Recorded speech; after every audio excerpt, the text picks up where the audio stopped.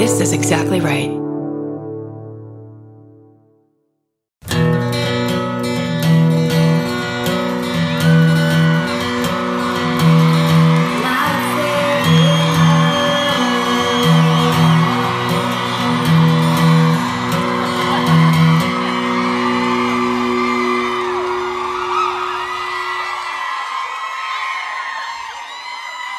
What's up, Oklahoma City?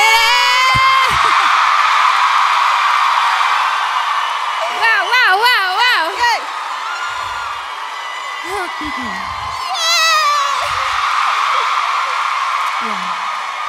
Hey, wait a second. Is that from a lawn? Does not look like what they stick out. Like, don't walk over here on this lawn. We just planted tulips. Holy shit, you guys! Wow. Truly, wow. Dude. Next level. Yeah. Next level clapping. Yeah. Eardrums. Who needs them? Boom. That's the goal, right? Blow out all eardrums. Jesus. First of all, are we in space? That's my first question. Yeah. Is this normally a basketball arena? They put chairs in? It's quite large. Yeah. How are you guys? We didn't have anything prepared. We didn't know you guys. We didn't think it was going to be this intense between us. Yeah. We thought it was cash. My boots, thank you. Oh, yeah. Get into it. Why not get right into it then if she wants you to? Here was the risk. When we went and did the Grand Ole Opry 2 weekends ago, right beforehand, I was reading some emails in our account, and one of them was like, here's my hometown. By the way, when you go to Nashville, don't wear a dress and cowboy boots because we make fun of all the tourists and bachelorette parties who do that. So I was like, great, and I wore heels. But then I was like, well, what if Oklahoma City is okay with it? And I really want to wear them. Yeah. Thank you. They don't have rules here. Yeah. They're not trying to get up in our business about don't do this and we'll laugh at you if that. They're just like, come and listen to us scream, please. And to be fair, in LA we make fun of this too, so I don't know what I was thinking. I feel like these days everybody's a target, and they should be. Buck up. That's right. Deal with it. I love that outfit though. It's really good. This was made by a murderino for specifically us. Sarah Duke from Toronto, when we were there, she gave us dresses. Georgia tried to remind me of this moment, and I was just like, give me something else. I was like, I don't key know. boxes. She's like, she gave us dresses in line. I'm like, no, nothing's coming back. Nothing at all. Maybe you didn't like yours. No. Ooh, don't But say look. that. Pockets. Yeah. Pockets. 2 pockets? Two What the fuck?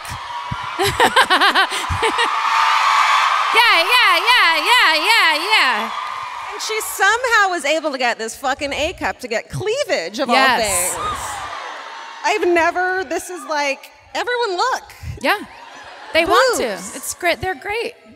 I feel like a grown up. Like you know when you try on your mom's shoes and I tried on my mom's boobs and walked around. Janet, what's up, Janet? Does Janet have tiny boobs? Janet has Stephen marked this already. Janet has store-bought boobs. Oklahoma City, that is a secret for you to keep in this room. That goes straight into the vault. I don't know if she cares. I think she's proud of it. Is she? Yeah, look, she fucking breastfed 3. Why am I telling everyone this? Yeah, I am. But my dad recently, we were hanging out, and he was Marty. I've had a lot of coffee, and I'm just dominating Go this for it. conversation. No, I hope you do. He said to me, when I'm in the audience and you start talking bad about your mom, I just want you to know, I don't care. Because it's fine. Because I'm always like, I'm sorry, Dad. He's like, I don't care.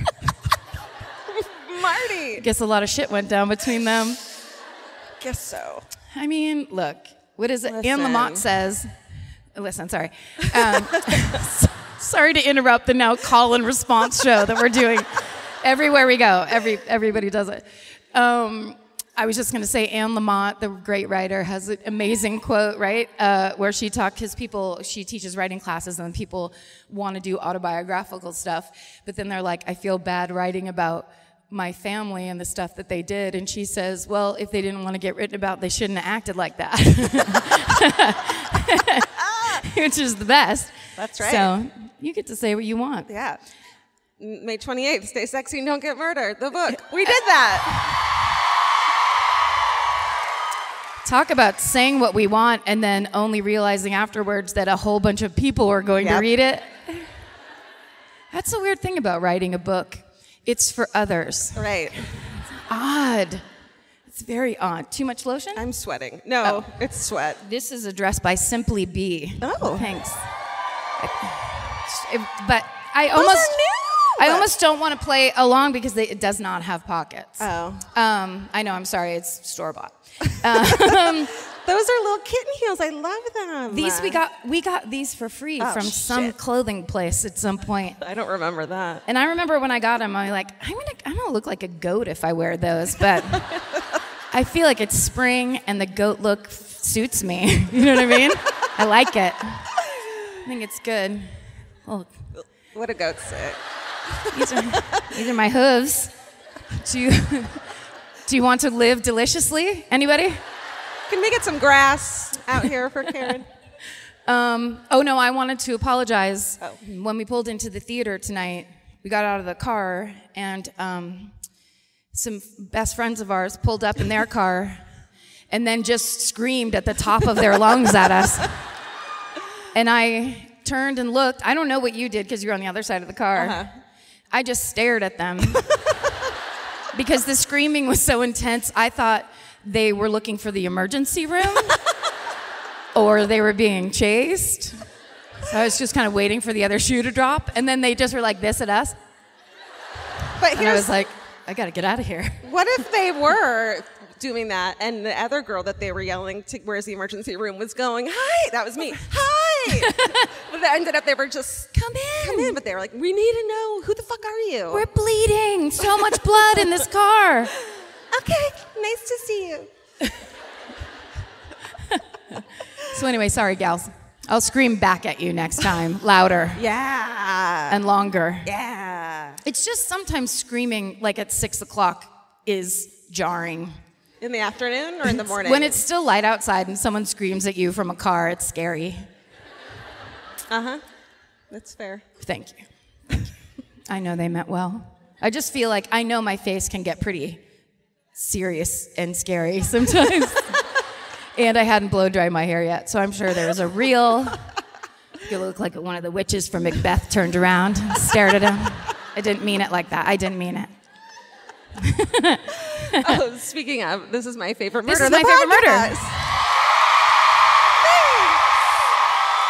This is Karen Kilgariff. This is Georgia Hardstark. Thank you.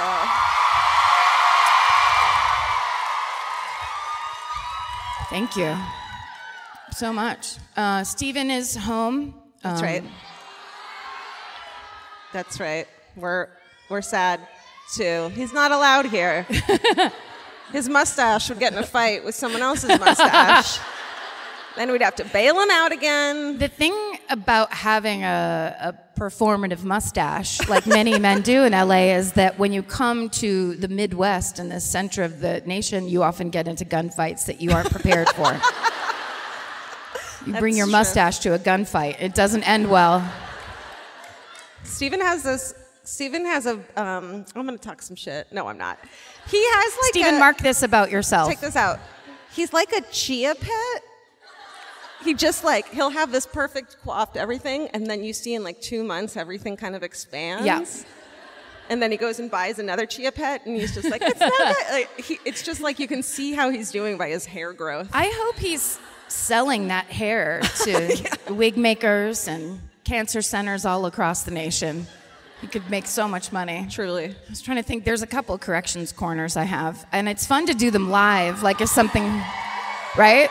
Something just gets posted, then you just do it live. Sure. Oh, the word I was trying to think of was Victorian. If that means anything to anyone from the other day. I kept talking about a rough, and then I dove into the Renaissance, something I know almost nothing about, and got real scared and froze.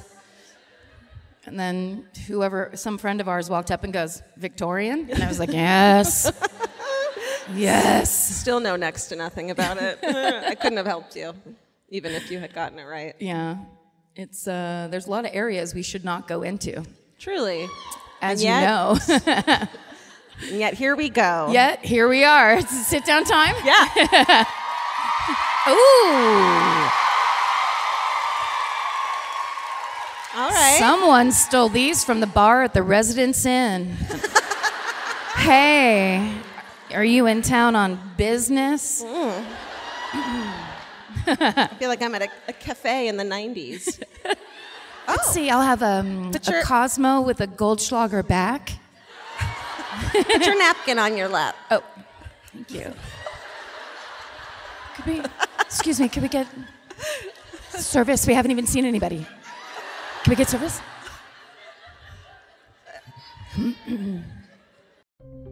With America's #1 meal kit, HelloFresh, you'll get easy, seasonal recipes and pre-measured ingredients delivered right to your door. All you have to do is cook and enjoy. HelloFresh makes cooking delicious meals at home a reality.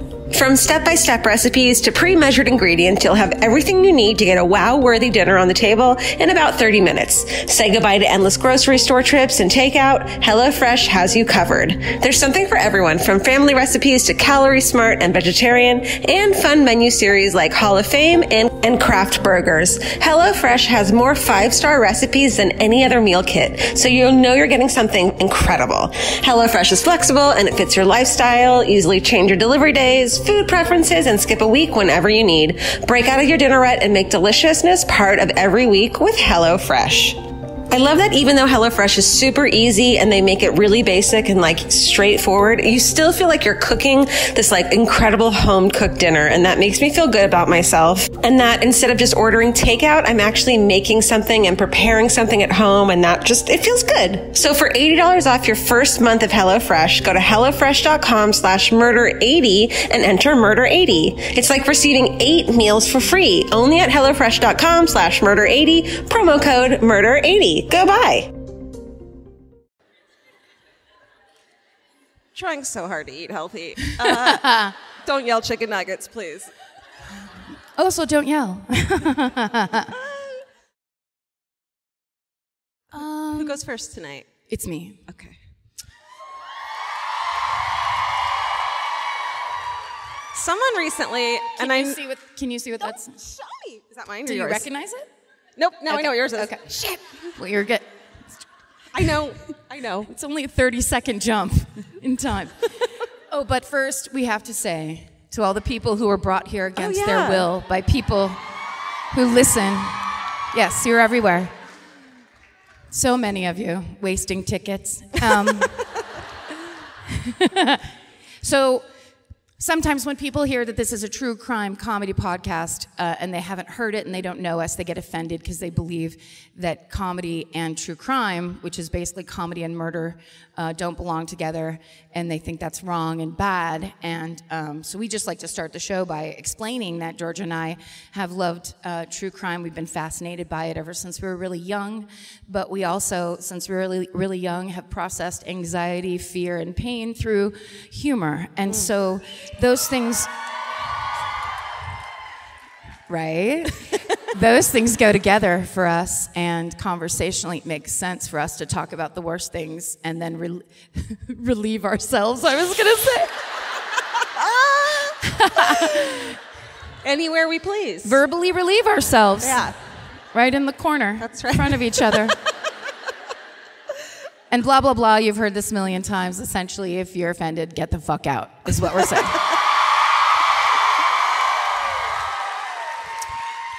Okay. They know. They know. Tonight I'm going to do the Hi-Hat Club murder. I got this information from TulsaWorld.com. Oh my God, you guys love the internet. Yeah. The internet is huge, first of all. Oh my God. Because it actually contains a Tulsa world. Can you imagine?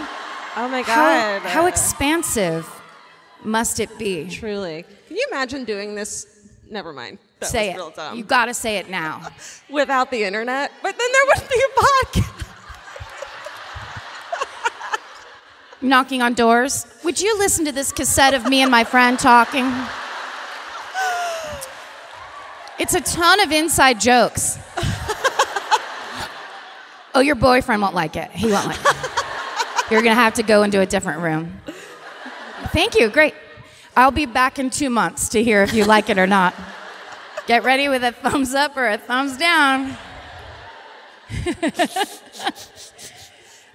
Yeah. Maybe we should start doing it that way. Mixtapes? More, yeah, like Or door knocking. door knocking, grassroots, you know, Yeah. home to home. I think that's what we're doing. Oh. Here. Yeah. We'll put more flyers in record stores. Yeah, we should. Cafes. Okay. Tulsa World is where I went to get some of this information. Great. Yes. You remember. Absolutely. Also, there's a website called malefactorsregister.com, which, has a lot of great information. And then there's an author named Jason Lucky Morrow who does an amazing website called historicalcrimedetective.com. And he wrote a book about this case called Deadly Hero, the high society murder that created hysteria in the heartland. Are you ready? Ooh, are they mad? No. What'd you say? Are they mad? No. We don't call it the heartland anymore. It's going to be one of those. Okay. She threw her napkin down and walked off. She's livid. Waiter, we need the check. You gotta snap. You gotta snap at him. That's right. It's the only way. Snap and grab at their apron as they walk by. They love it. They love it. Okay. We begin November 1934. Yeah. I like the old ones. The old ones for live shows are awesome because all the references are there of your local shit, but then it's not super recent. You don't have to be like tense or super bummed, and then we can make all the hideous jokes we want to. That's what I'm bringing to the table. That's what I enjoy. Okay, so 1934, 21-year-old John Gorel Jr. has just returned home to Tulsa, spending Thanksgiving with his father, John Gorel Sr. That's right, you got it. I get so scared when you point at me that I'm like, Yeah. I don't know. Yeah, I understand. I just, right as I was going to do that, someone screamed something like a chicken, and now I want to know what it is, but I don't want to encourage it. They said senior. Did they, like a chicken. But they said like, Yeah. because they also have tension when someone's pointed at, just not Yeah. when it's pointed at someone else. They want to be a hero. Yeah. And I appreciate it. Hey, we all do. Listen. Hey, we all do. Okay, so John and John eating Thanksgiving dinner together. Okay. John Sr. is a wealthy and prominent doctor. Junior's been living in Kansas City, where he's been attending dental school to become a dentist. That's right. Yes. Yes. Yes. Oh, Beautiful. thank you. Thank you. There he is. Oh, that's Hey. What? No. That's not allowed. Oh my God. Don't mean shame them. This isn't a hot or not test, for fuck's sake. What are you? Sorry, aren't we not about that? Guys, tighten it up.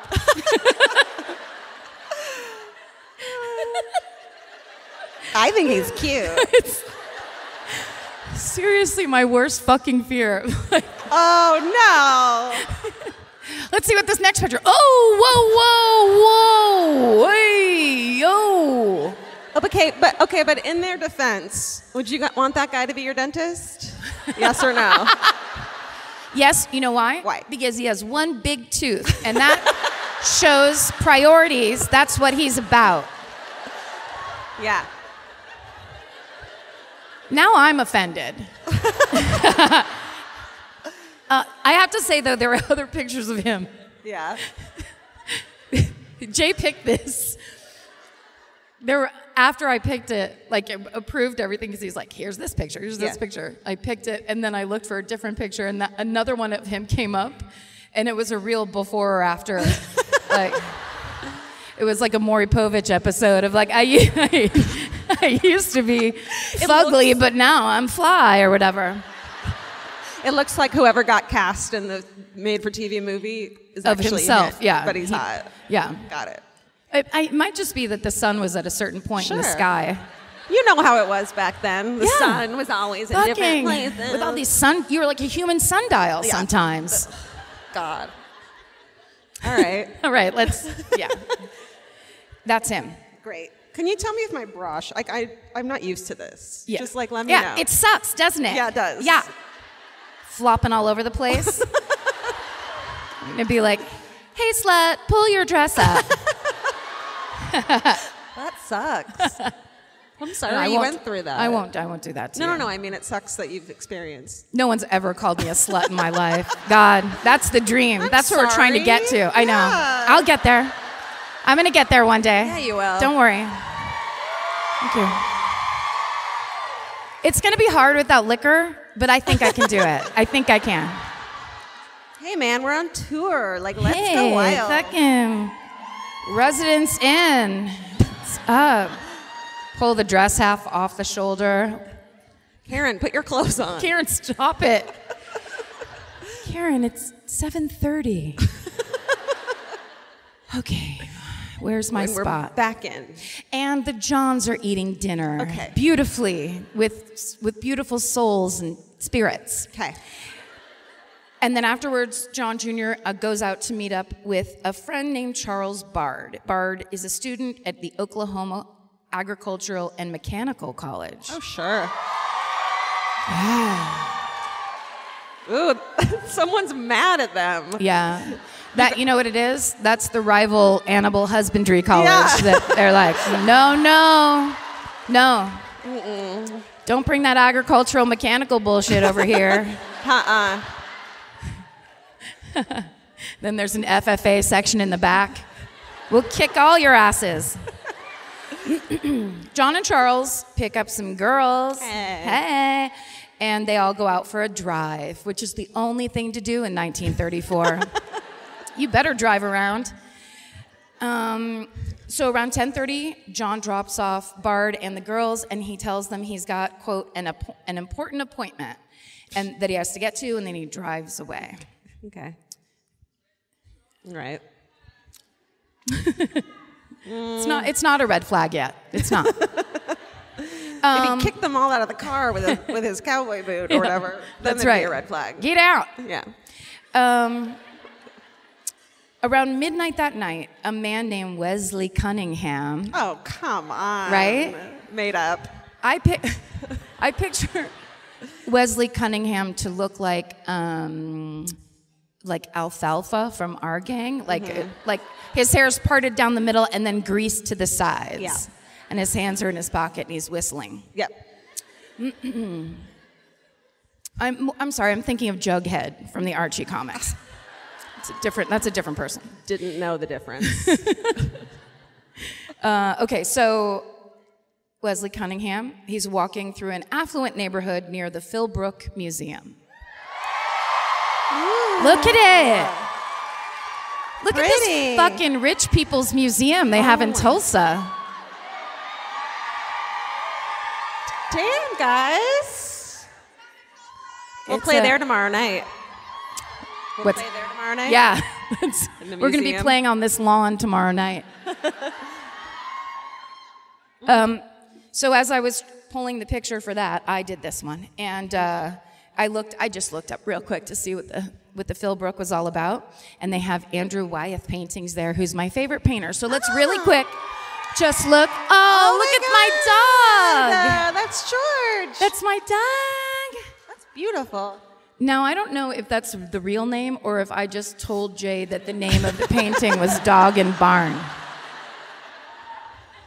But then there's this one. Oh my God. Wind from the Sea. Have you ever seen this? Have you seen this shit where someone paints a painting and then paints lace curtains over it? No. How did he do that? Karen, can I tell you how impressed and kind of intimidated I am that you have a favorite painter? Oh. Am I flexing on you right now? Art, I'm impressed. It's working. You like art?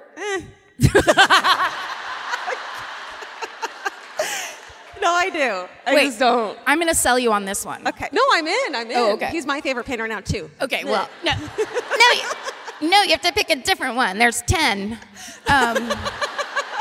He's famous for the painting Christina's World. Oh, yeah, okay. Which, of course, so I find this one, right? And I'm like, oh, to show Christina's World, because that's what he's famous for. I literally know this from Google's images. It's not like I go to the museum or anything like that. Okay. Yeah. I don't care. I'll be like, look at that painting of a feather. Oh, that one's Andrew Wyeth. And then I've done that enough times, so then I'm like, he's my favorite painter. There's no book learning involved. Sorry, art school graduates. Yes, sorry, all of Tulsa and the Philbrook Foundation. This is a very, this painting is parodied a lot. Okay. Do you remember? That sucks. There was it was like 10 years ago, there was a sit-in at UC Davis, and this guy just walked by and straight up fucking pepper sprayed, like, just a sitting group of 19-year-olds just walked by and right in their face. Goodbye. And then someone is genius enough to fucking do this, which is why I love modern life so much. The internet. They think of everything. Then, of course, not to be partisan, but there's this one, which I fucking love. Come on. Oh. You have to admit it's funny. That's Mar-a-Lago. Oh, my God. Amazing. There was also one of Lisa Simpson, and the house on the hill is pink. But whoever drew it, I was like, I don't know about the stability of whoever drew this. It was clearly not like official merch. Okay. Bootleg. Art corner is over. Back to the story. Okay, Wesley Cunningham. So he's walking near that museum. Painting. Oh, okay. Painting. Got it. Museum. Wesley Cunningham is Andrew Wyeth's fake name. So he's walking in the neighborhood, fancy neighborhood, high-end neighborhood. He sees one lone car parked by itself on the corner. Mm-hmm. And then he notices all the surrounding street lights are out. So he walks over to the car. Don't do that. Right? Walk away from the car to see what's going on. He finds the body of John Gorrell Jr.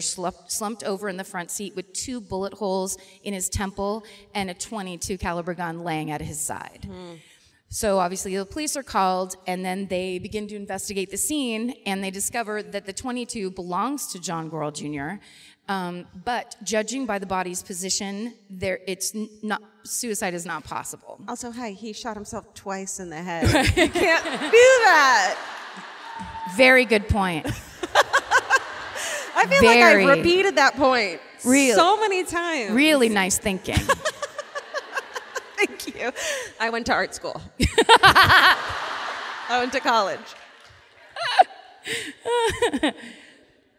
He could have shot himself and then like, quick. Who knows? You do. I know. Yeah, that's right. I just told you. Yeah, you told me. Then as they investigate, they realize all the street lights have been shot out. What? Yeah.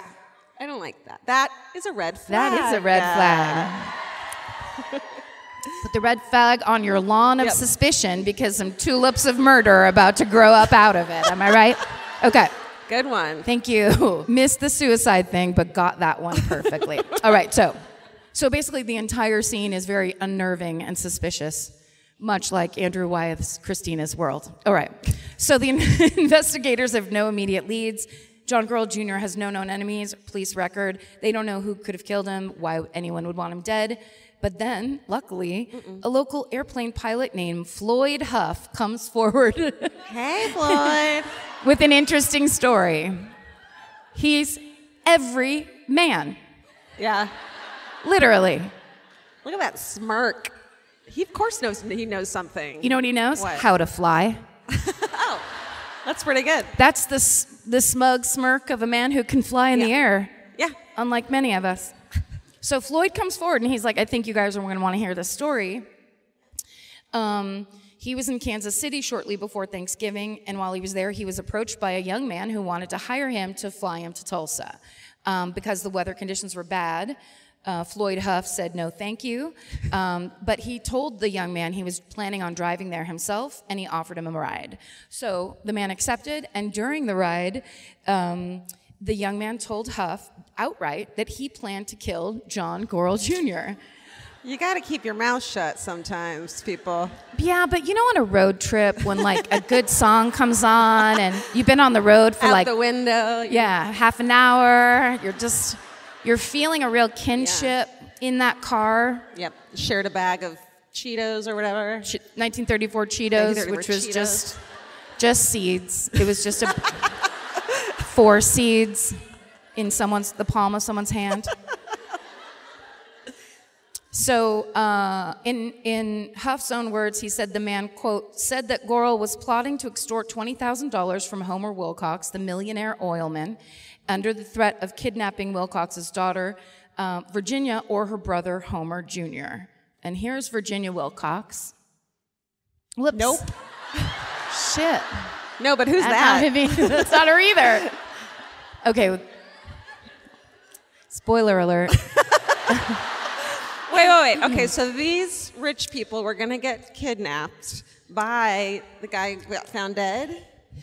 Yes. And so this dude was going to kill that guy. This dude was basically ratting out the dead guy. Thwarting the kidnapping. And saying he was going to kidnap these people and I'm going to go kill him. Okay.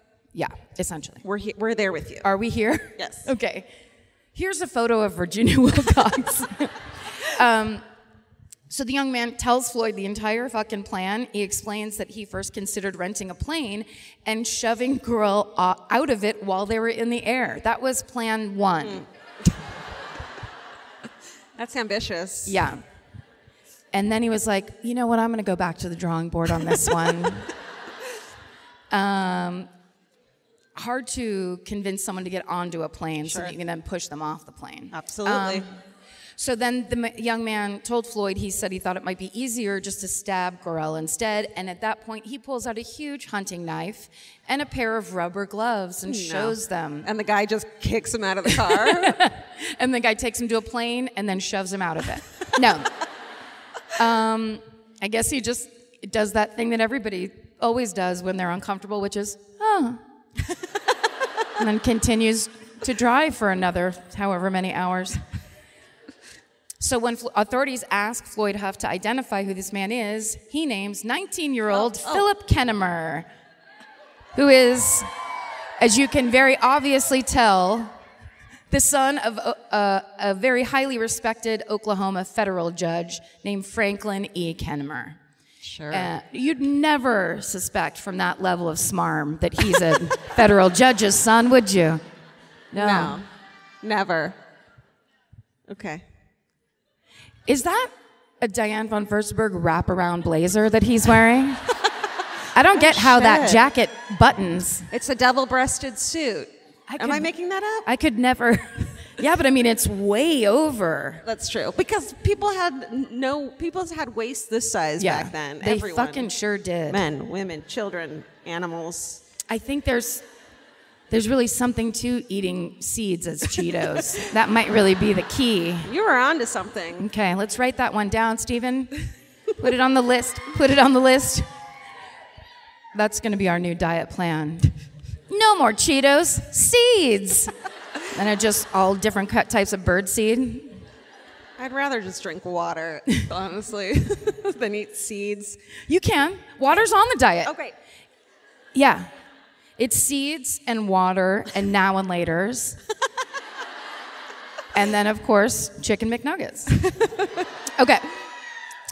Which I tried to order last night. We did the whole thing. of like getting into the hotel late, so there was nothing open, and then we found on the app, Vince and I, that McDonald's was open and they'll deliver, and we were like, great, and like put our order in and shit, and then it was like, sorry, it's closed. Like we had picked our sauces. It's not that big of a deal. But there is a kind of the hunger builds as you're on that app. Yeah. Tell me before. Also because, when you're on the app, that's what's bad about those apps, is instead of talking to somebody on the phone and being like, and that's all I'll have. Oh, sorry, also a green salad. Instead of having to do any of that, you're on an app. So then you're like, 2 apple pies. Yeah. What kind of ice cream items do you have? Do they travel? Do they travel well? Well, they're not made of real ice or cream, so they travel great. They stay exactly the way they come out of that machine. They stay that way for 4 hours. You shouldn't eat it, but do it anyway. But you gotta love it. Okay. So the police notified Judge Kennemer of the accusation, and he actually, of course, very begrudgingly, but he turns his son in. Ooh. Yeah. Imagine. No. So on December 1st, 1934, which is only 2 days after John Grell Jr.'s body was found. So the police question Phil Kennemer, the son. He admits that he did the shooting, but he explains that it was in self-defense. So he says that the extortion plot that Floyd Huff described that he was talking about was real, but that it was John Grell Jr.'s idea and that he wanted to call it off. Phil wanted to call it off because he had feelings for Virginia Wilcox. Let's see if she's here now. It's not gonna... I was thinking of her as a child, so let's make sure she's not. A child? I thought it was a child the whole time. Oh, because she was gonna get kidnapped? Yeah. Is that weird? She's gonna get... Is that ageism? Lady napped. All right. Let's see. Not that one. There she is. Oh, shit. I've got feelings for her, too. Yeah. Look at the eyebrows. They're even, okay. Also, she has that looking just like the 30s. It's not great.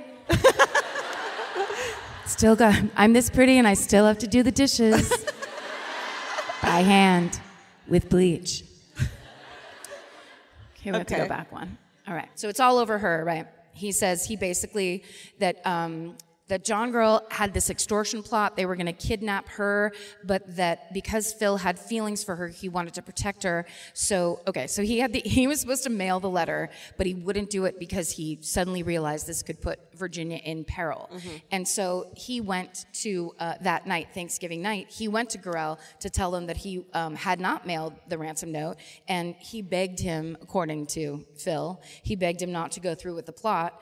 But John Grell Jr. refused, and they start arguing, and that's when Kennemer threatens to go to the police with that ransom note he never sent, and that's when John Grell pulls out that .22, goes to shoot Kennemer. They get into like a scuffle, and Phil Kennemer says that in the chaos, he's not sure how it happened, but one of them pulled the trigger, and John Grell Jr. got shot twice in the head. You know Yep. how sometimes when you're scuffling and you win, you double? You win and then you celebrate, which is wrong. Okay. Got it. And then you shoot all the fucking lights out. Yeah, then you're like, pooh, you saw motherfucker, I'm back. So, of course, for minimum 2, if not more reasons, the cops are not buying this story. So they question the people closest to Phil Kennemer to get a better sense of his character. They find out that he's known for being an arrogant rich kid. Shocking. He's smart, but he doesn't apply himself at school or work. He's known to be an attention seeker who loves being in the spotlight, but only if he's being praised. I don't see the problem with any of these things, actually. Not retracting my judgment of this person. He rejects any sort of negative criticism about himself. What? That's stupid. Waiter, we need that check. It's bad now. Okay. So they also say that Phil Kennemer had gone out with Virginia Wilcox. He had taken her out on her first date, but she almost immediately lost interest in him, if she ever had it in the first place. And spoiler, later on in the trial, she goes on the stand and basically goes, I don't know that guy. Ooh. Yeah. Ouch. You But- try to save someone by shooting someone else, and this is the way. And this is how they repay you? Yeah. By Great. shaming you in court? Unfortunately, Phil was in love, and he was angry that she did not share his feelings. So then the cops go to talk to John, the friends of John Gorell. And that's when they discover a little thing that was a secret in Tulsa among the wealthiest young men. They had started a gang of thrill seekers, that's in quotes, a gang of thrill seekers called the Hi-Hat Club. Right. So it's a bunch of, there's lots of oil money that you guys know, but Georgia might not know. There's a lot of oil money around these parts. Got it. And I guess up in Tulsa. And there are lots and lots of what they may have called back then the nouveau riche. And so it was people who had basically been busting their ass, on these oil wells, and then they hit it big, and suddenly they're like millionaires in 1934. Right. And so then their children are the worst. Right? It's almost always how it happens, pretty much. That's the equation. Yeah. But it's very new. Like the money, the parents aren't used to the money, so then the kids, they don't know how to kind of moderate it, I guess. So is what they were talking about. So here's the initiation to get into the Hi-Hat Club. You drink 10 glasses of beer, then you have to drive 60 miles an hour around a corner on a street. Come on! That's dangerous and nerdy. It's so fucking dorky. It's so dorky. And you know those cars didn't go 60 miles an hour back then, did they? You can't. They have to like wind up the old fucking jalopy. Oh, we're doing it together. Wind it up. Yep. Then you have to let it idle for 45 minutes so the engine warms up. Do you know my fucking father, it's 2019 and he still tells you have to wait for the engine to warm up in his car. Don't just drive it. I'm like, Dad, whatever thing you're thinking of literally doesn't exist anymore. Like, this car engine is a computer. Yeah. And you're 100. Love you, Dad. I owe it all to you. My dad doesn't mind when you talk shit about your dad on stage. Marty's fine with it. Yeah. He's totally fine. Oh, also at the end of that initiation, you have to smoke pot and have sex. So. Oh. Yeah. Which was swag back then, too. Sex, I mean. Just weird bits of sex that no one wants. Seeds and stems of sex. Are you going to put that on my shoulder? What? It doesn't go like that. Please don't blow that in my face. Thank Sorry. you. Oh my God. Sorry, I was reading. I'm sorry.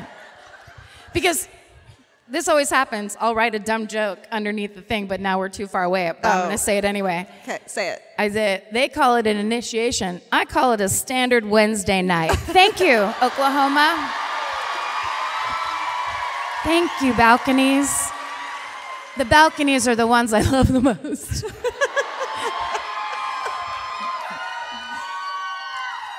I didn't mean it. Okay. God, I'm just terrible, terrible comedy. Okay. So once they're in the gang, the Hi-Hat members are free to then engage in activities like smuggling drugs. What kind? Was anything illegal back then? I don't think it was. I feel like all of it was really encouraged. Yeah. I think, no, this was past the old put some cocaine on it when you had a cut time. I don't think so. 34? 34? We got to get a drug dealer in here to answer some of these questions. Vince? No. I just fucking threw my husband under the bus. See? That's what bad comedy does to us. Oh, shit. Waiter, will you get that 8-ball ready for us? Vince has it. Vince has it in his pocket. We're going to split the tab. God. I would be literally dead if I still did that. No. Okay. So, what I love is that the cops had no idea that this was going on. So, Or they did, and of course they just simply didn't do anything about it because all the kids in the High Hat Club were the richest of the rich, and all their parents were super connected. So, you know, they probably came around that corner going 60, shit-faced on 10 glasses of bad beer, killed 4 families, and then they're like, just let him go. He's a nice white boy. So they discovered that not only are both John Grohl Jr. and Phil Kennemer members of the High Hat gang, but so is Homer Wilcox, one of the intended victims of the would-be kidnapping and extortion. Okay. So basically, when the rest of Tulsa finds out about the High Hat gang, they fucking lose their shit. Everybody freaks out because, of course, today's standards, those things aren't that big of a deal. But back in 1934, you know, it was a conservative town. It was, traditional, and they believed all of this was pure Satan-induced insanity. Yay! The best kind. So they start to fear for the welfare of their own kids. They're scared that no one, not even the good little rich boys, are safe from the pitfalls of evil influence, which is like super backwards. So the police also find that on the night of the killing, a small crew of the High Hat members had taken Kennemer, driven him around town. The president of the High Hat Club. There's a president? See, they're just fucking nerds. They're nerds with drugs.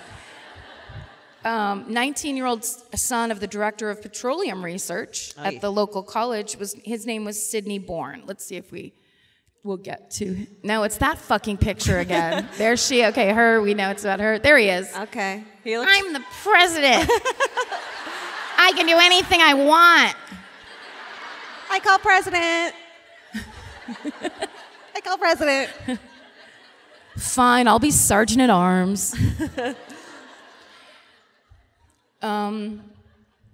So Sidney had driven Phil Kennemer to the spot where Kennemer killed John Grohl Jr. on Thanksgiving night. And then on December 9th, just a week after Phil Kennemer is apprehended, a random driver passes by Sidney Bourne's car, finds him inside, dead from a bullet wound. No way. Yes.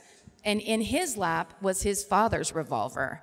And the location of the car was not far from where John Grohl Jr.'s body was found. Just some rebel without a cause shit This here. is, it's nuts. It's connected and it goes, okay. But unlike John Grohl Jr., Sidney Bourne's death is ruled a suicide, although the hype and hysteria surrounding the case makes many people believe that it could be another gang-related murder. Maybe because it was exactly like the first one? I don't know. Maybe it's hysteria. All right. And then to further complicate things, the police then arrest Homer Wilcox Jr., Virginia Wilcox's brother. For his own kidnapping?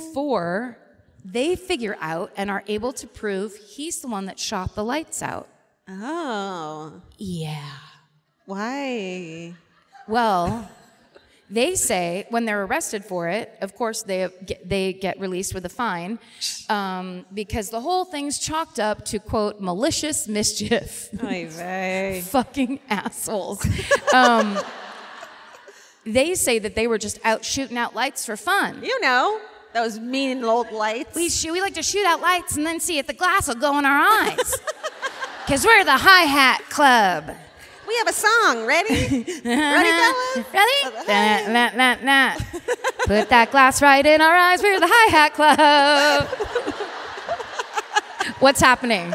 This is too long. It's taking too long. This is taking too long. They decide that their shooting out the lights on the street where John Grohl Jr. was murdered is just a coincidence, even though the decreased visibility would have helped Kennemer carry out the murder in secret. Anyway, after he hears about Sidney Bourne's death, Phil Kennemer starts to spill it. And he reveals that he was also involved in the extortion scheme. He admits that he was a part of it. He then explains to the cops that he was only involved so he could protect Virginia Wilcox because he was in love with her and had been for years. He had taken her out on our first date that I said, and he had apparently, quote, penned odes to her beauty. Oh. So I guess poetry was a big part of that gang. According to Kennemer, John Gorrell Jr. was he was big into petty theft, but then he now wanted to move on to, quote, the big stuff. And so in the fall of 1934, when he's away at dental school, he comes up with this plot to kidnap Virginia and extort her father for money, is the story he's telling the cops. The petty theft and dental school don't really flow together. I mean, he manages his time so well, though. He's just like, and we're just going to put a little bit more Novocaine on that. Sorry, really quick, I'm going to steal $500 out of your purse. Don't panic, it's petty. It's not a big deal. So they write the extortion letter together for the kidnapping plot, and then Gorrell gives it to Kennemer to mail. Kennemer, of course, changes his mind, as I said. So Kennemer says that he found John Gorrell Thanksgiving night, showed him the note, said, I didn't send it. I've changed my mind. Please don't do this. Please don't do it for the sake of Virginia. And then, of course, the whole story about them fighting and accidentally shooting him twice. So this is the picture that keeps coming up, but this, God damn it. Oh, well, that's Sidney Bourne's car, the guy that they say committed suicide, who was also in this gang. Okay. I guess we won't go back to that picture. It's not that important. There is a good picture of him outside the courthouse, though. Let's see what we do. Oh, this is him reading about himself in the newspaper. All right, buddy. And he's wearing an amazing Eileen Fisher jacket. It's ivory and dope. Are they letting him get a haircut or something? I don't know where that is. Anyway. Outside the courthouse, when he goes to court, all these people are there. So this little factoid is absolutely my favorite and kind of the reason I picked this. The people of Tulsa are so gripped by this story. Well, first of all, they have to move the trial to Pawnee to accommodate all the spectators. Even with the move, the frenzied interest in the case is still so high that attendees literally rip the doors off the courthouse to get in. Guys, yeah. How bored do you have to be? I mean, this is it. We have to see this. How dare you? Wow. Don't you love that? I just picture one kid hulking out and fucking pulling the doors off. You're eating a ton of corn. That kid. Out of my way. This guy? Yeah. That little guy. He's like, I have a secret. I can rip doors off of courthouses. Don't believe me? Maybe I could be in the hi-hat gang. You little shit. Get out of here. It just makes me think of all the times people are like, ask us, like, what do you think this thing is with this new trend in true crime interest? We're like, they're fucking ripping the doors off of courthouses. In 1934, this is not new. Yeah. Okay. The trial lasts 11 days. The prosecution claims that that this concept of self-defense played no role in Kennemer's actions. They paint a picture of a highly dangerous killer who intended to kill John Gorrell Jr. They say that whole story and situation was just a ruse to win the affections of Virginia Wilcox and favor her family by positioning himself as a hero. And the prosecution asked for him to be sentenced to death in the electric chair. Yay. They were super fucking specific about it. And they're like, and we'll pick his last meal. Birdseed and water. Okay. But Kennemer's defense team enters a plea of not guilty by reason of insanity. No. And this pisses Phil Kennemer off. He doesn't like that because he sees himself as very intelligent, sane, and he's insulted. So despite his protests, they bring in psychiatrists, friends, family, even his own father to testify that he is actually insane. And Judge Kennemer testifies that his son had been enrolled in and quit 4 different boarding and military schools. He was very emotional and at times very unreasonable. It might be the drugs. He testifies that he'd gotten Phil several jobs, that he'd work for a few weeks and then quit, and that his son talked of joining the French Foreign Legion, saying it would be a good way to banish himself from decent society. Sounds like half the people in LA that I know. Yeah, it sounds like any 19-year-old. Yeah. It's like, I'm going to fucking join the French Foreign Legion. Good. Yeah, Dad. Go. Do it. Let him. Okay, so this is all supported by the testimony of the other High Hatters who were out with Phil that night. They were hanging out at the Owl Tavern. No. It must be a total shithole. So apparently Phil Kennemer came in at 9 o'clock, around 9:30. He told everyone within earshot that he was looking for John Gorrell Jr. because he wanted to kill him. Okay. And then he pulled out his large hunting knife that he loved to brandish. Okay. And a High Hatter named Randall B.B. Morton recalled the exchange he had where he said, quote, I said, Phil, maybe I had better take that knife. I may want to use it going hunting. And I just reached over and got it and put it in my overcoat pocket. And he said, BB, are you going to send me out with these bare hands to kill Gorrell? And I said, yes, if that's the way you want to go, Phil. And he just walked out and left the tavern. I love that he's like a drunk driving friend who's like, taking your keys, buddy. Yeah. Get home how you can, but you can't drive. Taking the knife, murder how you can. Yeah. How about I hold on to this for you, friend? So essentially, when it all gets sussed out, the jury deliberates for 8 hours, and then on February 22nd, 1935, they find Philip Kennemer guilty of manslaughter. And he's sentenced to 25 years in prison. So, that's him in court. All right. What's up, finger waves? It feels like nothing existed in 1934. No. There's like nothing on the walls, and it's just men in suits in a room. Not a single. Did you pull the door off, or was it you? Oh. There's the. That's the newspaper. So. Here's what's interesting. So in the wake of Kennemer's trial, the High Hat Club is disbanded once and for all, as far as we know. There could be a shit ton of secret hi-hats in here right now. So while in prison, Kennemer files for several appeals. They're all denied, and it isn't until April 23rd, 1943, so he serves 8 years in prison for manslaughter, and then Oklahoma Governor Robert S. Kerr grants him parole. When he's released, he immediately joins the Army, becomes a paratrooper, and in World War II, oh wait, that's him. Shit. That's his first night in the Army. He didn't like it. He said the bed was hard and the pillow wasn't very big. That's him going into the Oklahoma State Pen. Okay. Here's him going into the Army 8 years later. Wow. This guy, on June 6, 1944, he parachutes into France on D-Day and remains in battle overseas until he's gunned down by a Nazi on August 15th, 1944, and he dies at age 49. What? So before his death, he told a reporter, something just seems to tell me that I won't come back, because they interviewed him when he was leaving for the war. Something tells me I won't come back. I hope that if I die under the flag of my country, those who have condemned me will hold me differently in their memories. I will. Okay. One anonymous High Hatter, and this is kind of what I said before, but one anonymous High Hatter explained the youthful ennui this way to the International News Service reporter. This whole trouble in Tulsa society is this. 40 years ago, these millionaires did not have a dime.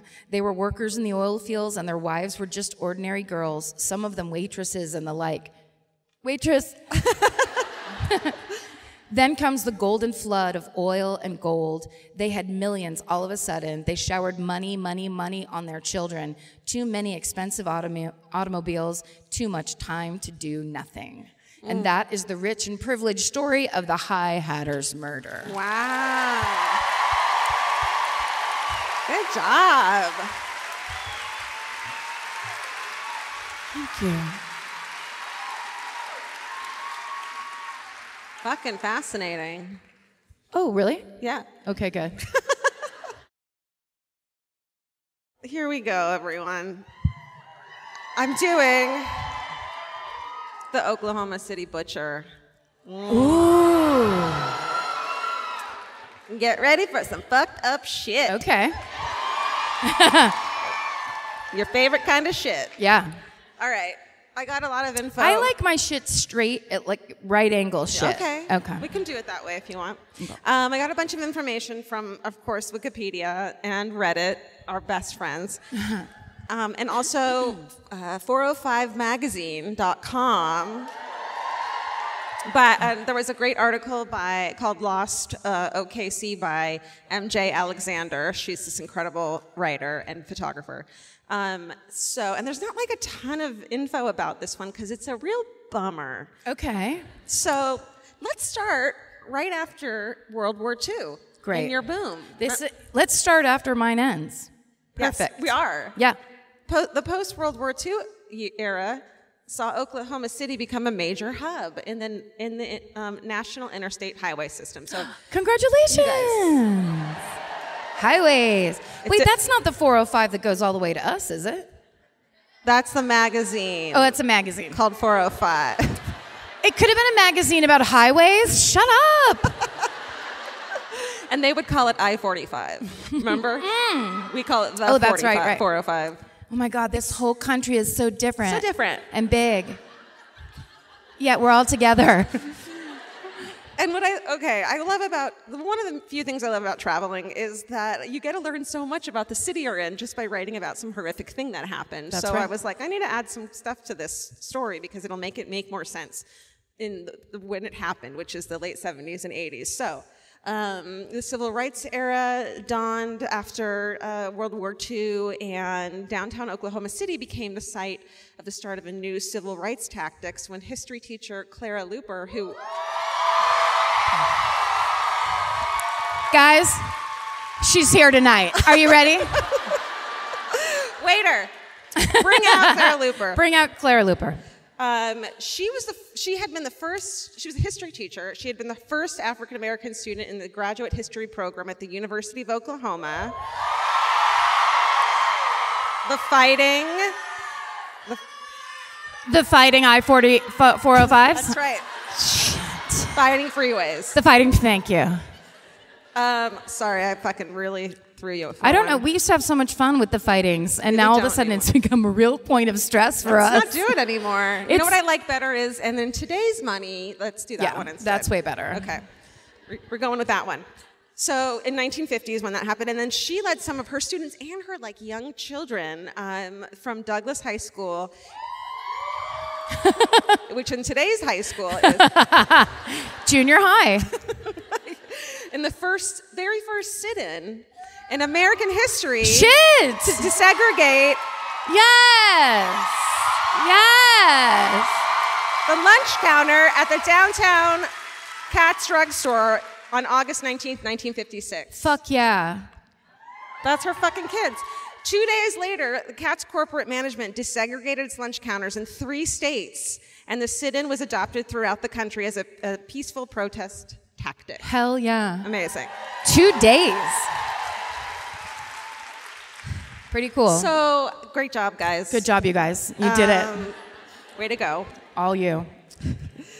As the 1960s continued, however, Oklahoma City, when it used to be all rich fucking oil people and shit. I remember. You remember that? Yeah. Beautiful buildings, gorgeous city. Oklahoma City began to decline, and of course, white flight and suburbanization began to empty out the central business district and the surrounding areas. It's a similar story at the time all throughout the U.S. By 1961, the city limits of Oklahoma City had expanded from 80 square miles to 475 square miles, as people were like, I'm going to go out over there. Yeah. Right?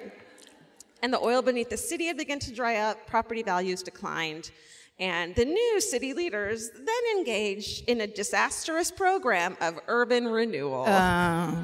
It went really bad. Sorry, guys. The plan was to save Oklahoma City and turn it into one of the most beautiful cities in the Western Hemisphere. That was their plan. And they're like, ferns, ferns, ferns. That's right. Cover the city in ferns. Unfortunately, someone else was like, knock everything down. Oh. And everyone was like, okay, see. See. Unfortunately, what they ended up doing was essentially a 12-year demolishing rave or party where 40% of downtown was demolished, and it was 530 buildings. So there were all these like beautiful buildings that were like the founders of Oklahoma City had built to look like this from Europe and that from there, and they were gorgeous. And these dudes were like, "Fuck this shit, progress, everyone." You know how they do it. And they were trying to build this city of tomorrow. So this is what it looked like back then. See that building right there? The tall one? No, the one in front of it. Okay, yes. Then they did this to it. Oh, Jesus. Yeah. Sucks, right? And they're like, look, it's your new water park. Bring your own slide. Yeah. So I would have liked to see that building go down, though. I'm sorry. Oh, there were some photos of it, and I guess at a lot of the demolitions, people would just stare and cry because everyone was like, "Don't do that," and they're like, "We're rich white men; we can do whatever we want." Sure. So where was I? By the 70s, with a population of over 350,000. That's correct. Urban renewal had lost the support of many Oklahoma City residents. They were pissed off that they demolished the majority of the old theater district, and they tore down historic structures. And the program was also blamed for forcing retailers and department stores elsewhere. They were like, "We're going to give you a new beautiful building," and then they tore everything down and then didn't have the money to build anything back up. So they tore down a bunch of stores to make way for a newfangled shopping mall, and then that area stood as a parking lot for 35 years. Oh, but a great parking lot, everybody. It wasn't one of the cool ones where you park your car and then they bring it up on a ladder, and then it's not even that, which sucks. Pretty standard. Yeah. Oklahoma City's urban renewal program was the most extensive in the state, and by the early 80s, the city had cleared hundreds of structures in the area.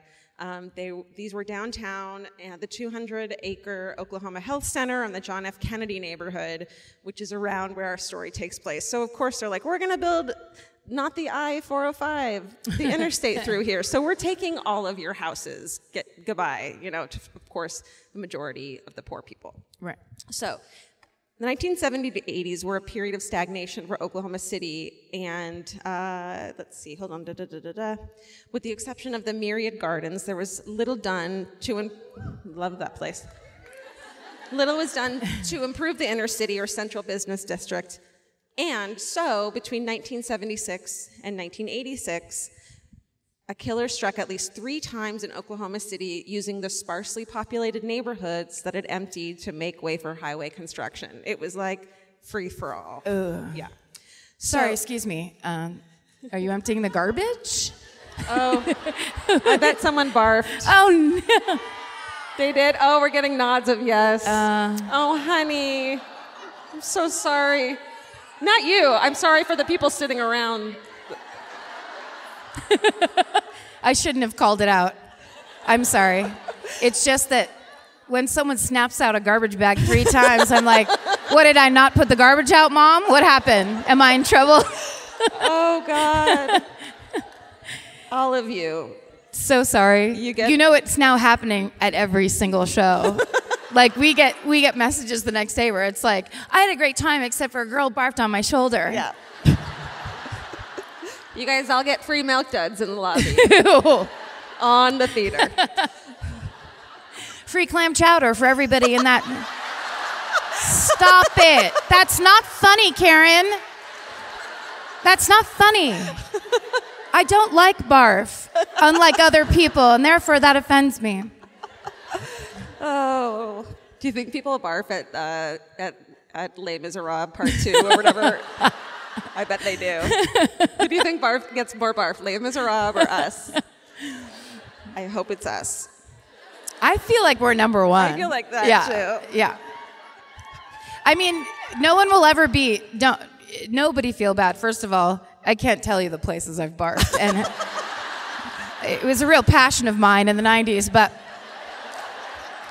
I remember doing it onto my own lap in my friend's convertible car. Oh, God. And she was just like, you gotta be fucking kidding me. Oh. It's a convertible. You could have turned your head any direction, and it would have been taken care of.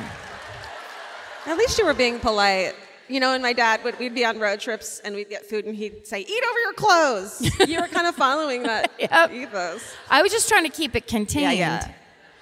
Well, all I had to do was that. It didn't have to be contained at all.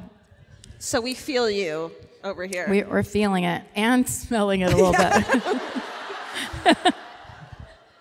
Okay. Here we are. And we're back. We're back to the horror of life. You've now described one of the creepiest concepts, which is a serial killer who is operating in an abandoned neighborhood. That's right. How have they not made a horror movie out of this? Because that's... I don't know. You're like, have you never heard of... Oh, have you never heard Friday of... the 13th? Mrs. Doubtfire. I don't know. I couldn't come up with a good Yes, one. they loved it. Okay. It was perfect. It started there. It's like, it was the... Okay. 1976, April Fool's Day. Oh. On April 1st, 1976, at around 3 p.m., 3 oil industry workers are in between shifts and waiting for a friend to show up, and they're bored. And so as you do, they say to themselves, let's go check out that abandoned house. I would. I would too. Yeah. Because that's fun. But their fun turns terrible. They break into this vacant house. It's Northeast 8th Street. One of the interesting things, and now this makes sense to me because I was doing all this reading about all this stuff I just talked about, and one of the things is they paid a fair price for the people who got kicked out of their houses, but they only gave them like a month to get out, so there was tons of furniture and like expensive shit left behind. Oh, so people love to fucking go through that shit. I mean, it sucks. You know, urbanization is bullshit. But drawers, baby. Oh. All I want to do is look through other people's drawers. Yeah. That's all I want. I don't want there to be an apocalypse, but if there is, I hope everyone leaves everything behind for me to go through. Yes. So. It's a slice of life. That's right. Okay, so they're in this house at Northeast 8th by Stiles Park. You guys know it. It's pronounced Delayus. Shit. It's about 1.5 miles from here, so that's fun. The front door is boarded shut, but the back door is unlocked, so one of the dudes enters through a hole in the side of the house. I guess he didn't know the back door was unlocked. I guess he didn't know it was abandoned. Yeah, didn't proofread that. It's dark inside. Someone trips over something. And then the room has the smell of something rancid. One of them, they see a popcorn bucket in the corner, and one of them knocks it over, and inside the popcorn box is a severed head. Head. So this is like a popcorn, like a bucket from the movie theater? I think so. That's Jesus. What it sounds like. That's going to ruin your movie-going experience into the future. That's right. Shit. They quickly realize it's at the head of a woman, and so they call the police. The police think it's a joke because it's April Fool's Day. They come out anyways and realize it would be a terrible joke, and it's not a fucking joke. Yeah. They find other parts of the body strewn about the house, including what the dude had tripped over, and realize it's the body of a female. So her, let's see, okay. So the police aren't able to identify the woman, and they try to compare her teeth to dental records of several missing women, but nothing matches, and she's classified as a Jane Doe. A sculptor works with police to produce a clay reconstruction, but it doesn't come up with any leads, so that goes cold. 3 years later, on April 19th, 1979, okay, a couple kids are playing basketball. When a dog runs up with a severed head in its mouth. That one person's clapping like this. Ma'am. Ma'am, stop it. It's why we're here. She's a therapist, and she's like, get those children into therapy. And one of those children was LeBron James. Because that's how you are inspired. We have to overcome things to get to good places. He's never stopped playing basketball since It drives him. He sees it at night and during the day. Jesus. A dog runs up. If that wasn't a horror movie, everyone in the audience would be like, this is corny. I have to get out of here. Yeah. It's stupid. That would never happen. And you can just imagine what it's like. It's, probably the neighborhood, if abandoned places. And, okay. The cops come, and they are like, oh, shit, and they canvass the area. They don't find anything else. They come back the next morning to just be like, let's just double-check that. And they find more body parts in places that they weren't there the day before. Oh, yeah. As if someone had crept in the night before and fucking left them for them to find. They're called back repeatedly through the next 2 weeks as body parts keep turning up. And they're found wrapped in newspaper and in brown wrapping paper, like as if it's a butcher. Ugh. Hence the Oklahoma City butcher. And they realize it's the body of a woman, and the body parts keep turning up until May 1st, 1979, when the rest of the body is found in the area. A week later, fingerprints positively identify the woman as 22-year-old Arlie Bell Killian. Family members tell police that they'd seen Arlie just hours before she had been found. Even though she is involved in sex work, police immediately suspect that it's not someone on the street, it's one of her male relatives who, there were newspaper accounts that he had escaped from a mental hospital the same day of Arlie's murder. And he had a history of violent behavior, including attacking things with a hatchet, including his grandmother. He didn't kill her. Sorry.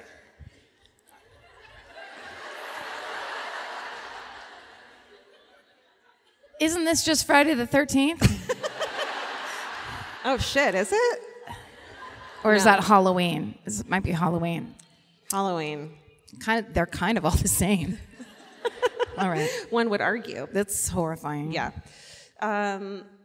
Police records, they look into him because they're like, this has got to be the dude, right? But it turns out that he had been re-arrested and brought back to the hospital a week before the last of the remains were found. So he couldn't have dumped the pieces himself.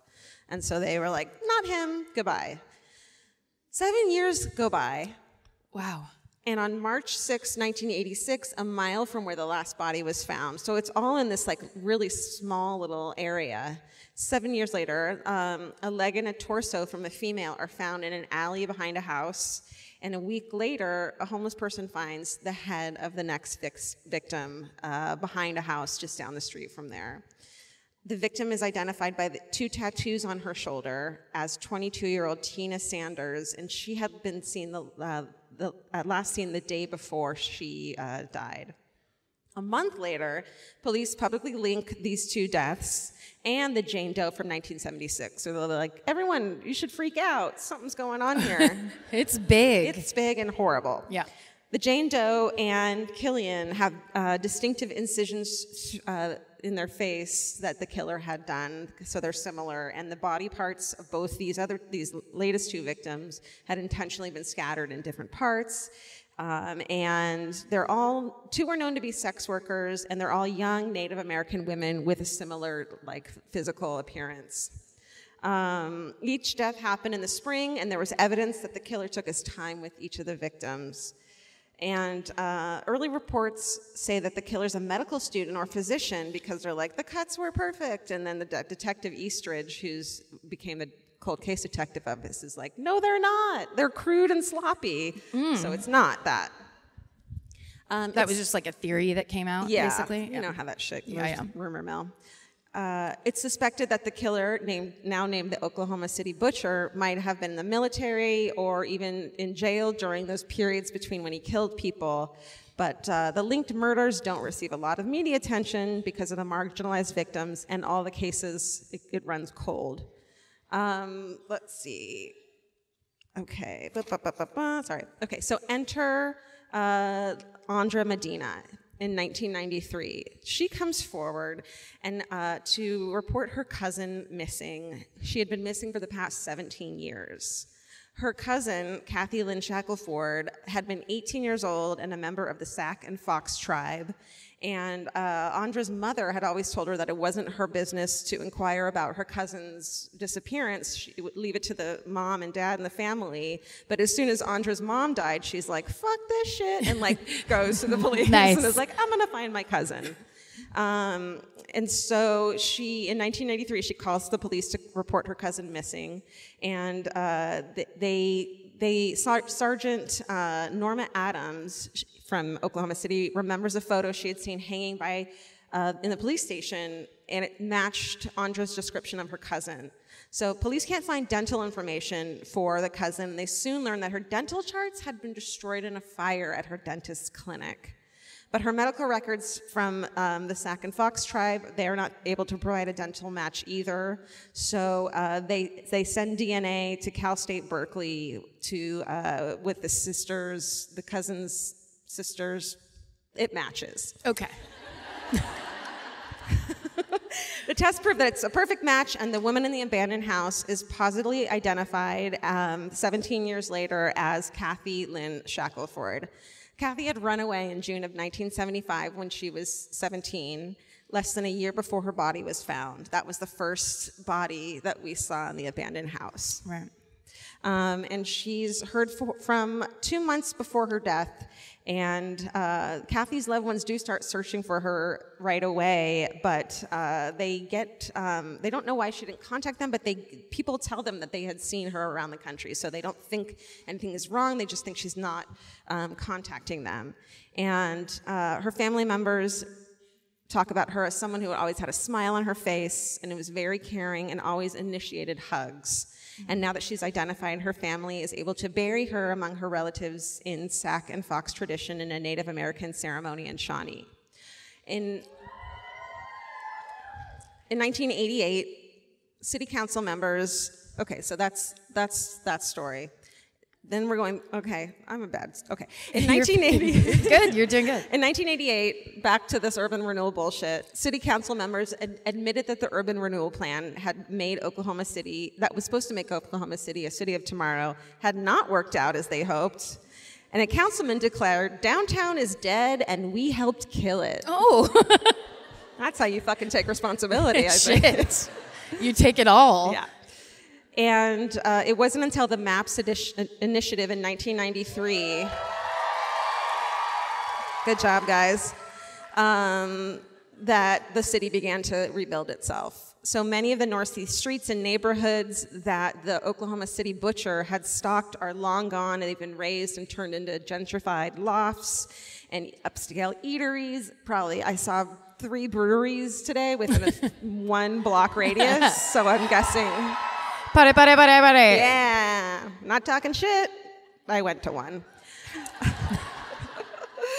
And it's all brightly lit, regularly patrolled areas now. The Oklahoma City butcher has never been caught. Really? Or identified. Sorry, guys. Well, and now this is where we turn to you.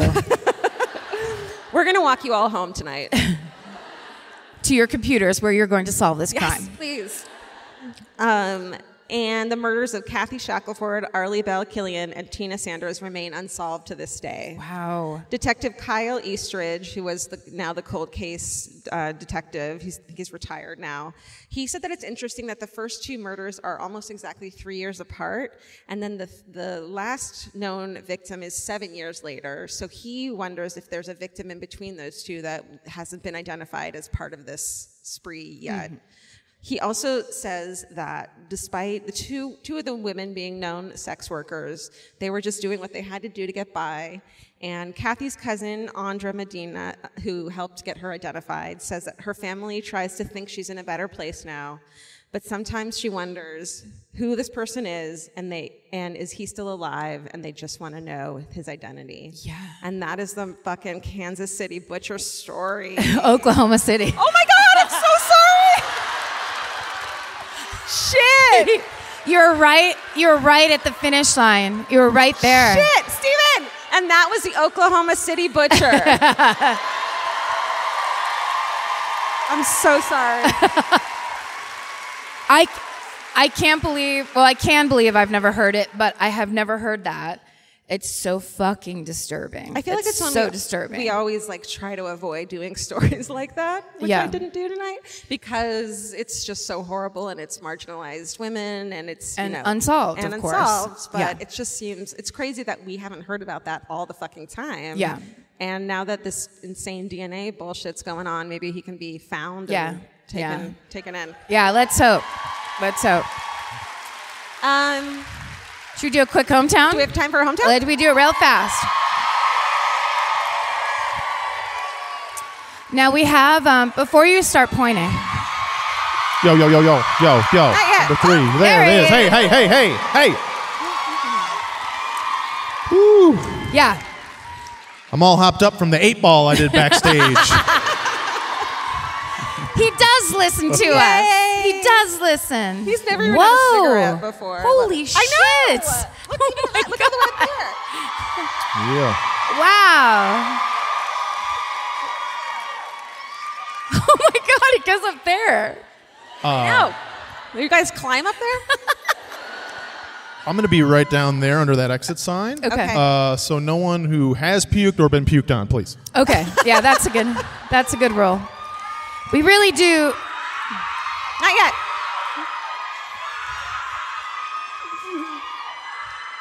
Here's the thing, too. When everyone's pointing at someone and that someone is cowering in their chair,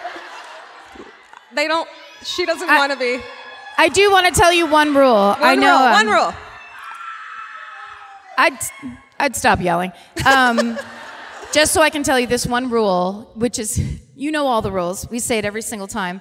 This one seems to be coming up over and over. Oh, and I'm starting to feel bad for the people. Yeah. We want it to be local. We want it to be local. It can be in the state, or it could be nearby Oklahoma City, but we'd love it to be in Oklahoma City. But I swear to fucking God, if you roll up here with some Kansas City bullshit, okay. We should start kicking people off if they do that, right? Yeah, that's oh my right. God, I hate this so much. I hate it. Karen, do you want to do with the sign that says Steven on it with the wheat woo? Yeah. Go to Vince right there. That way. Oh, they're coming up together. Oh no, it's 2. I don't know. Ugh. Okay, turn the lights down. This is so crazy. This is terrifying. It's truly terrifying. So crazy. Are you mad at these 2 people? Yeah. I'll give him a chance. I saw her mouth something about my mom, so I feel like it's okay. Okay. What's your name? Yes. Hi, Kelsey. Hi. What's your name? Hi. It's Dee Dee and Kelsey, everybody. Mother and daughter. Mother and daughter. Come here. Yeah, because we're wheat woo. I have to be on this side. Wheat woo. Got it. And this says, that's my graduation cap. This Doing is her good so far. graduation cap. My last day of school ever was today. Where'd you go? What'd you do? I can't either. Dental hygiene. Dental hygiene. We can't hear. She's graduating from college next She graduated from dental hygiene school today. Nice. It's a dental theme. We should stand over here so we can hear. Okay, yeah. This is hard. Okay. Hi, guys. Hello. Where are you from? We're from Southwest Oklahoma, right outside Lawton. Nice. Take it. And my name is not every Dee Dee is crazy. Okay. You say that. You always say all the Dee Dees are crazy. Don't start defensive. It's a bad look. Okay. So this story is very hometown for us. We live in Southwest Oklahoma, right outside Lawton. And in 1999, Kelsey's dad and I bought 160 acres to build our home. So we closed on it, started building our house, and people started, it's about 30 minutes from where we had been living, and people started saying, hey, you know about the mass murder on your land, right? I forgive you. I'm not mad. There's 2 people on stage right now. I couldn't be happier. Everything is great. Okay. Mass murder. Go ahead. So on March the 5th, 1916, there was a family that lived on our 160 acres named the O'Kanes that were all murdered. And what happened was on a Monday morning, the farm hand came to go to work, knocked on the door, nobody was roused, and went inside. And inside he found everyone dead. Except the dad. Except the dad. So He was gurgling. there was a grandpa, the mom, the dad, and 5 children. One of them was 4 months old. 4-month-old baby that the mother was holding. And I will tell you that these newspaper articles that we found spared no detail. Yeah, they get into it. Very gruesome, very gruesome. So basically, the mother and baby were dead in the bed. She was clutching the baby. The baby, throat was slit. No more baby talk. No. It was horrible. Let Dee Dee tell her story. Let me tell my damn story! It's on my land! Sorry. Are you surprised that her button says, I'm a Karen? I am a Karen. And you're a Georgia? That's right. So there were 2 boys and 2 girls. The 2 boys both were murdered in their beds. They had bullet wounds in their heads. The 2 girls were murdered, but they didn't get bullets. They just got bludgeoned and the like. And the mother and the baby were dead. But the dad, and the grandpa was also dead. But the dad, because they're all O'Kanes and it's senior and junior and, Right. He was dead. I mean, he wasn't quite dead. He was bleeding, but he still had a heartbeat. He still had a little bit of breathing. And of course, this is out in the country, and they had to were there phones then? No. Oh, I don't know. Here, I'll look it up on your phone if there were phones or not. There was no signal. There was no signal. Yeah, the Wi-Fi was really bad back then. Kelsey said, Siri. So basically, we had heard that initially the farmhand had been accused, and had been cleared through forensics, but we actually couldn't find that in the newspapers. So everybody immediately thought it was the dad. They had all been playing cards with some families the day before, all day Sunday. They were a well-respected family, but they just really couldn't decide anything else. But then there was also part of the story was that the grandpa was a real Frankenstein. And that is a grumpy monster. Yeah. And so they actually thought that maybe... Yeah, moms. How you doing, Kelsey? She loves me a lot. She loves you so much. 25 years of this. So there was speculation that the grandpa killed all of them because they were actually wanting to send the grandpa to a home, and that the dad came in, found everybody dead, and he committed suicide. And then also, they had a big problem with everybody wanted to see the bodies. Y'all talk about that all the time. Yeah. And they took all of these bodies to the mortuary, and they had to lock the doors because there was such a crowd of people just wanting to get in and see the bodies. Nice. Wow. And so they were all buried together except for the grandpa, and all of their coffins were white except for the grandpa, right? And thanks, Kelsey, for coming with me. You're not done yet. I'm nearly done. And anyway, so they eventually said the father did it, and that is the story of the O'Kane mass murder on my land. But And you can still see in our pasture where the home was. Yes. So But it is on come the other over. side of the creek. Don't come over. Do they know? Give them the address. Do they know? They know for sure that the dad did it?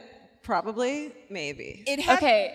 Go. So there was a wash basin with blood and fingerprints on a towel, and his hands were clean. So that's all we have to go off of. Okay. We say yes. yeah. It was the Probably. dad. Okay. The dad did it. Yeah. Okay. And the ghosts? There's no ghosts. We don't go over there real often. I don't play with my Ouija board anymore. But the cows like it. I bet they the do. The cows are fine with it. Yeah. So. Oh my God. Guys, Dee Dee and Kelsey, everybody, they killed it.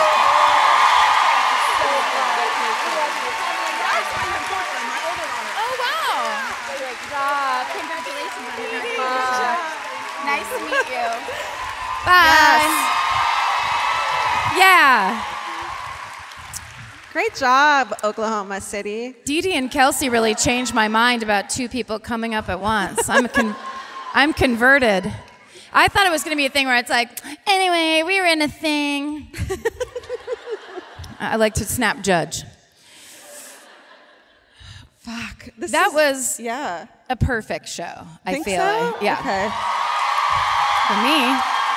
for my enjoyment of it. Steven edits out me saying the wrong city. Oh, I'm sorry. And this part too. That was a perfect show. Do you know that we make lots of jokes about it, but it does break our hearts when you fuck things up, because we really do want to give you the presentation that we know you would be able to give if you were the one doing it. We understand that the scrutiny is very high because these are things you've poured over and that you know by heart, and that alone city name gives us the shits when we do these things. It's very it's more pressure than we act like it is. So please focus on that girl puking and not me.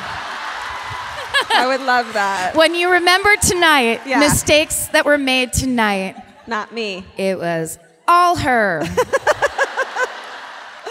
No, this is amazing. Thank you so much. Here. Yeah, thank you guys for welcoming us in the biggest fucking theater. Thank you to all the people who very actively and angrily complained that we hadn't come here, that we weren't in the Midwest enough. It works. We love it. It works. We love it. We are so freaking #blessed that you guys support us so much. It's crazy. I mean, this whole ride is crazy, and we can't believe that we get to do this, that we have a freaking book coming out, that you guys... It's really bananas, and we're so, so appreciative for everything you guys have done for us. Yeah, it's very... I feel like right now we're coming into a time where we can actually start feeling what's happening to us without being so freaked out all the time. Yeah. You'll see when it happens to you. It's so crazy when your podcast explodes. But the coolest part, I think, is that every time we know, no matter what else is going on, we come out on this stage, that we're talking to a bunch of our friends. And that feeling that we get to be up here and doing the thing that we like the best, and that you guys are here for it is so fucking satisfying for us. And it really makes it like, this is kind of the cherry on top of the rest of the Sunday, is when we get to be out here with you guys. So thank you so much for having us. Yep. And of course, stay saved and do God's missions always, please. But then also stay sexy. And bye, Oklahoma City. Thank you. Thank you, Oklahoma City.